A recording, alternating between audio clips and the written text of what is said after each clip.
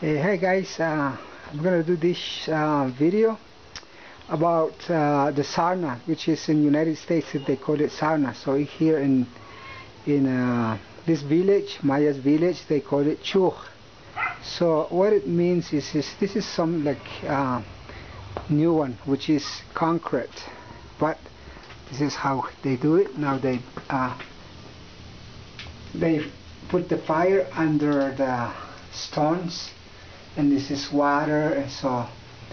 But I'm gonna give a shot later when I have I'm gonna come inside, and then we're gonna make sure that there is no snake here, no snake or no ants or no frogs, because sometimes when it's raining, frogs they go inside. And this is the woods that they use for here, so they take here over here.